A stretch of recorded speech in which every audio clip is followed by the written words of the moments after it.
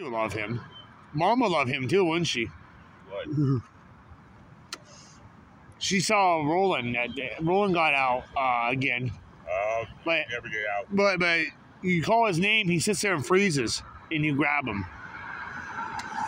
So, because other told me to say, call his name. And I was like, Roland. And he went, oh, Dad, he froze because when she yells at me, he freezes. Picked him up, and I hugged him, and I let Mom pat him. Then I gave him, I put him back inside. I just tossed him back in. All you can do, you can toss him in. Don't care, just toss him in. So I went, wee, and his tail went up, and he went upstairs. And he hid.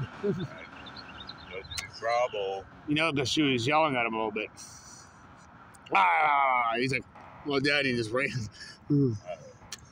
He's afraid of her. Hey.